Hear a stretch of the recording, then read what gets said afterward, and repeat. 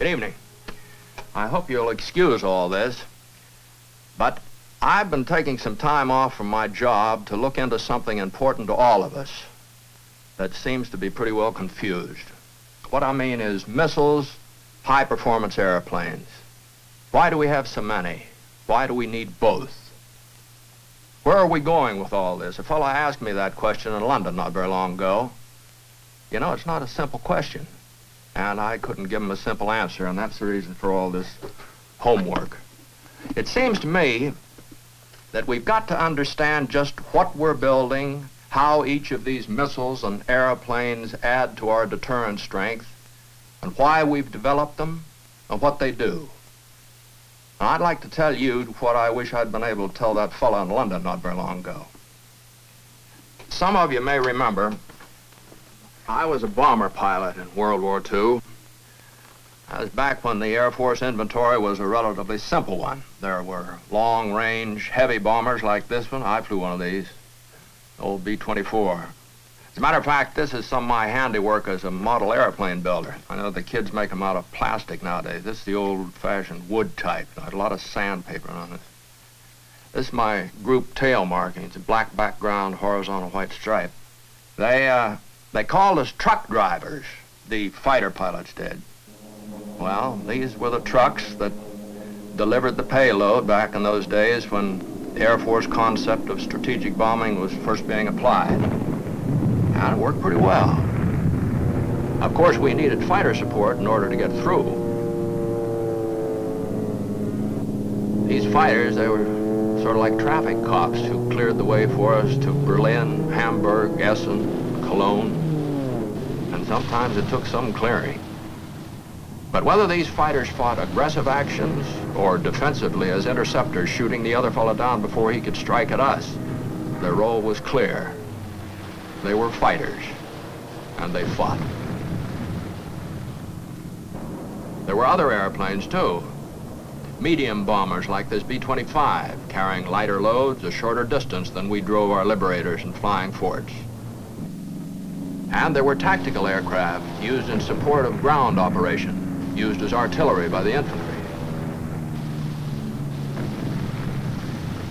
But no matter how many aircraft types and models we had then, it was easy to understand what each was for, how all of them worked together to knock the enemy out of the air, pound them out of the war.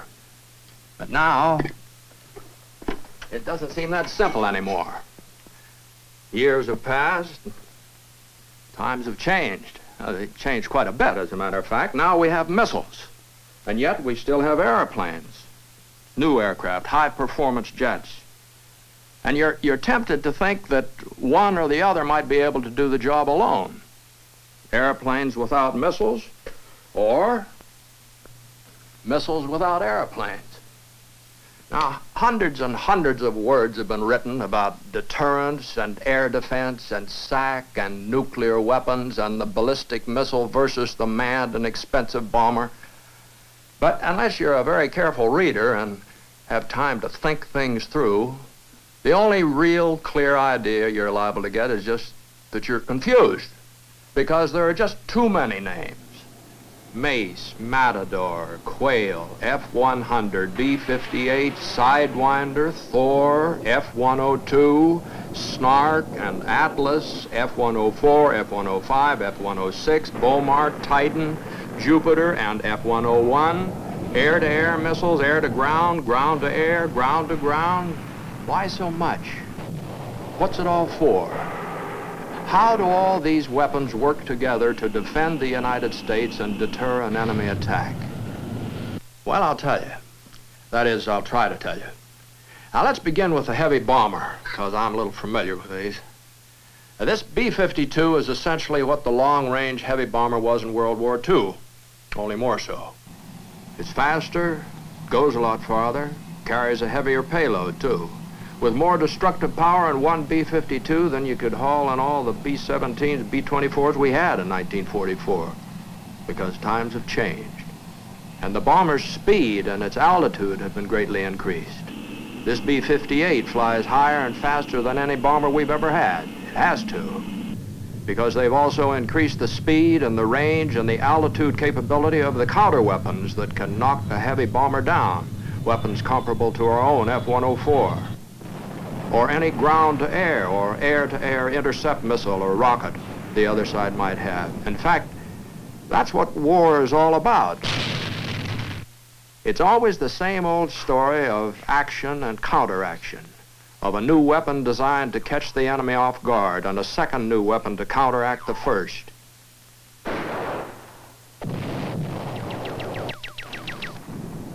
Every aircraft and every missile we have today has been developed within this pattern to prepare or to meet some new unexpected weapon. Now look at this B-52 again. Fast as she is and high as she flies, this bomber, or even the later B-58, is conceivably vulnerable to interception or to ground-to-air weapons defending its assigned target area. Therefore, some of our bombers are armed with weapons that both extend their range and increase their capability of self-defense by enabling them to avoid these heavily defended targets.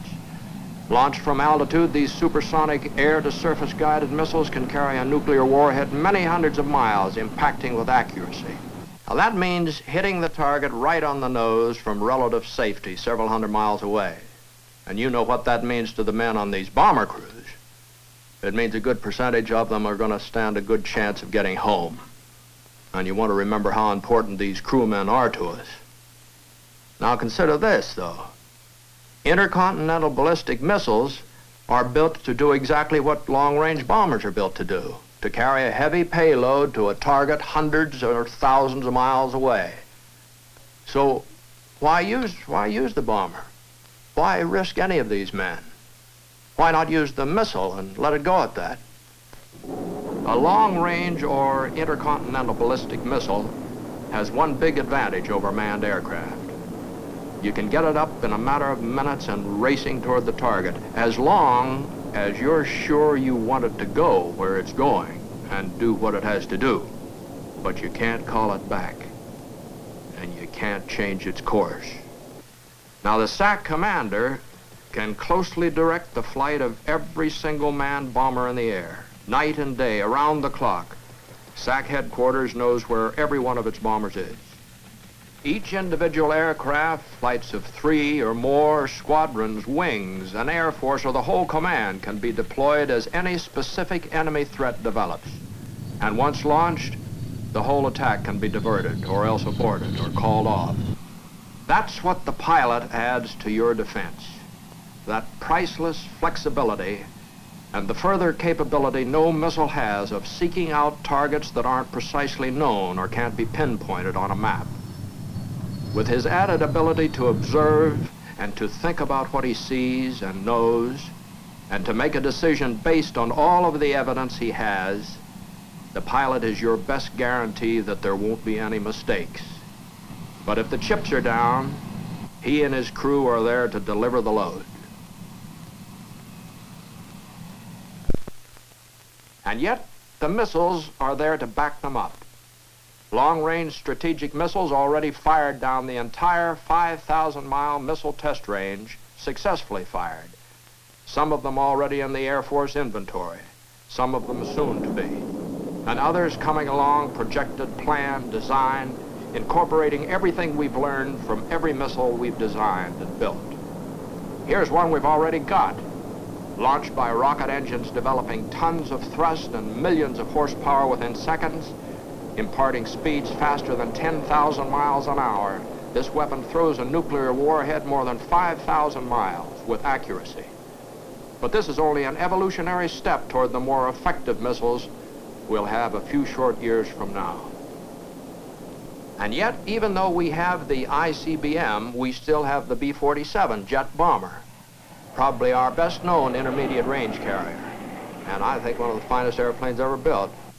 For the last 6 or 7 years, the B-47 has been the all-around workhorse of the Strategic Air Command, capable of delivering nuclear weapons from the perimeter of our defensive line, from the bases in NATO and other allied countries to almost any target we might have to strike.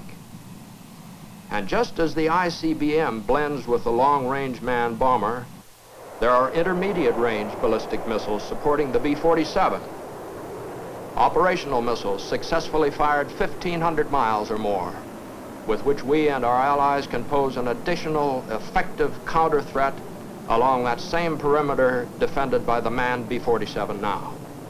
But right here, it begins to get more complex, because there are other missiles working with our aircraft too. It's not just a question of having a long-range bomber and an intercontinental ballistic missile, or having a B-47 and an intermediate-range missile too. These weapons alone aren't enough to guarantee survival. Now, let's look at that long-range bomber again and see what it takes to get it through to the target now. Because it's big enough to carry auxiliary equipment and crew, this bomber has a good chance of survival at any operating altitude.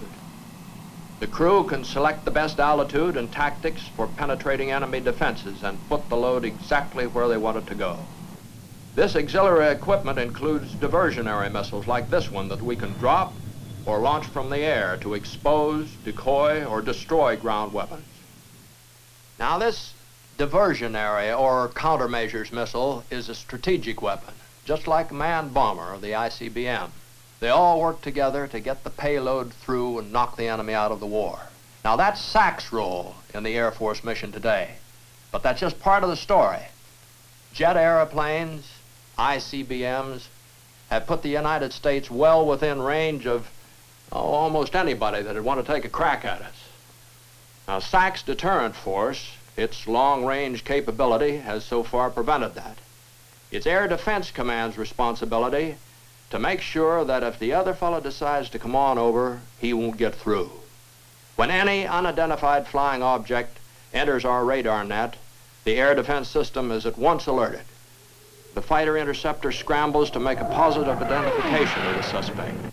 If it's a hostile intruder, the pilot notifies the defense commander and attacks. Other fighter interceptor aircraft are then scrambled out so that maximum attrition may be brought to bear on the attacking force before the enemy can get within range to release its air-to-surface missiles and decoys. The old machine gun and the 275 rocket with which interceptors were armed in World War II are obsolete now. Today, these aircraft carry missiles like this one, either a beam rider or an infrared homing missile. Or this one here, another infrared homing or target-seeking guided missile. Or this one. Some consider it the best of all these air-launch missiles. This is actually a rocket with an atomic warhead, a highly effective defensive weapon. But if the attacking force still penetrates within range, our surface-to-air missiles then take over the brunt of the attack. This interceptor missile, a key ADC weapon, is a dependable and accurately guided Mach 3 missile with an effective range up to 200 miles. It will have a 400-mile capability in the near future. Now, in addition to having this range, it's a real good weapon up at those altitudes where fighter aircraft can't operate too well. Control provided by SAGE centers enables employment of both fighter interceptors and surface-to-air missiles in the same airspace. So you see, this missile and the fighter employed as an interceptor are complementary to each other in defending us against air attack. Now, that's the Air Defense Command story today. But there's one other area of Air Force responsibility, tactical air. Now, while it's very essential in a general war, tactical air is particularly tailored for local or small wars. During 1958, the Composite Air Strike Force, the firemen of the U.S.-based tactical air forces, deployed to the Middle East and Far East in support of our national policy.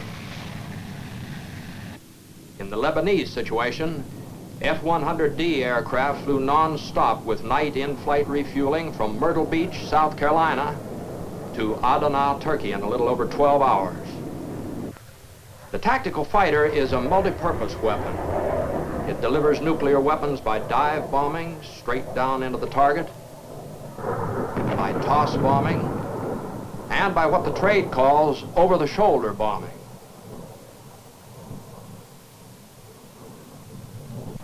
The tactical fighter also has an air superiority mission, using homing missiles to gain this superiority.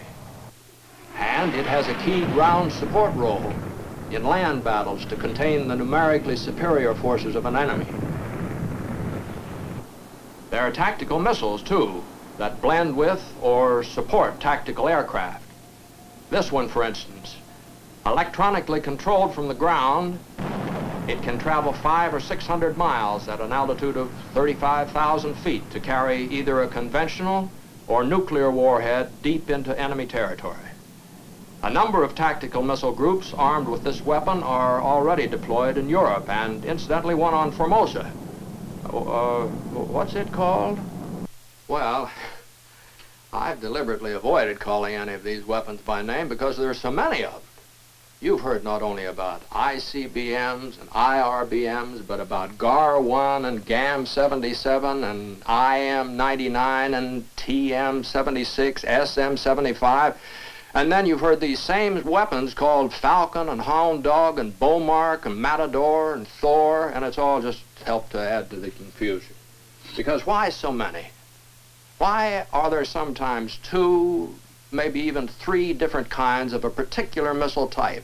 Why Atlas and Titan and Minuteman, too? Why is there Snark and Thor and Jupiter? Aren't they all ICBMs, IRBMs? That's right, they are. They are, but they're related. They're not identical triplets or twins. Each of these weapons represents a new generation in the telescope years through which we've lived since 1954. Now, some are good, some better, a few not very good at all anymore because they've been made obsolete. But each one of them was the best weapon we could develop for a specific purpose at the time each of these missiles was designed and engineered. And taking all of them together, each of these weapons has been, and many of them still are, important bricks in the defensive wall with which up until now we've managed to keep the peace. But if this is the answer today, missiles and aircraft blending together, complementing each other, where do we go from here? What weapon systems will we be using 5, 10 years from now? Over what ranges and at what speeds and altitudes will we have to defend ourselves then? Is it possible that maybe a low-flying, slow-moving, atomic-powered, manned airplane might set aside all these high-flying, fast-moving missiles and planes we're building now? Maybe. Maybe. Although it sounds like a bomber pilot's dream. Maybe a plane like that would only plug one more gap in the free world's defensive wall. Because maybe the trend 5 years from now will still be up. You know, that's the way it's always been.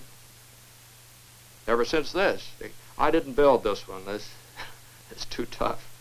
But this is a model of the Wright brothers airplane, the one they flew back in Kitty Hawk in 1903. And ever since then, the trend has been up to increasing speed, at increasing altitude, to flying higher and farther and faster than the other fellow. But right about here, in the early days of World War II, when flights above 10, 15,000 feet first became commonplace, we encountered something new.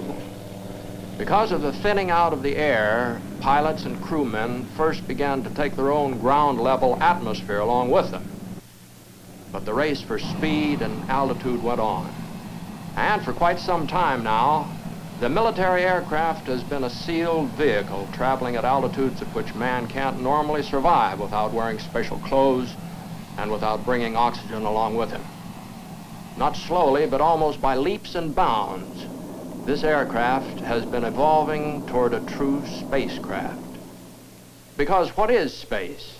Or what's the difference between air and space? Where does air, in which the Air Force has always worked, come to an end? And where does space begin? Maybe there isn't any difference between them. Maybe, except for the thinning out of the Earth's atmosphere, air and space are the same thing.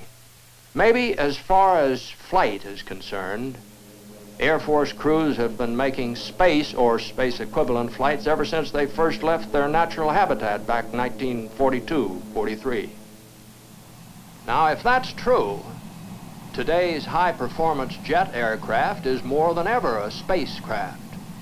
This morning's flight of an Air Force bomber crew at speeds in excess of Mach 1 and at altitudes over 60,000 feet is really very much like the experience men will have on their first flights in tomorrow's true spacecraft. And the day of that first true space flight isn't very far away either. For as we go racing into the future, the airplane and the ballistic missile come closer and closer together, each one evolving toward the ideal long-range weapon system combining the advantages of both. One you can get right off the ground at maximum speed and up to altitude, but also one that you can divert or else recall. You give this experimental airplane the speed and altitude the missile has, or put this cockpit or control panel detached in its blockhouse now, put that back into the missile's airframe, and then give the pilot the equipment he needs to withstand acceleration and heat and to overcome weightlessness of zero gravity. You lick these problems and a few more like them, and you won't have a man and a missile. You'll have an Air Force pilot in a spacecraft. Man will be in space. And that may happen a whole lot sooner than we think it will. Because space is, for us, what the unknown land once was, the uncharted sea. A place into which all of man's history, everything he is and all that he's ever been and done, compels him to move. He has no choice. And, like the explorers of the past, he may have to fight up there. And that's why the Air Force has to do what it's always had to do. Get up higher and go faster than the other fella. Because war, if it comes, it'll not confine itself to air, but it'll expand into the billions of space miles surrounding us. That's the only way it all makes sense. Missiles and airplanes both defending us today, and manned spacecraft tomorrow. Now, I don't know whether I've answered all the questions we started out with.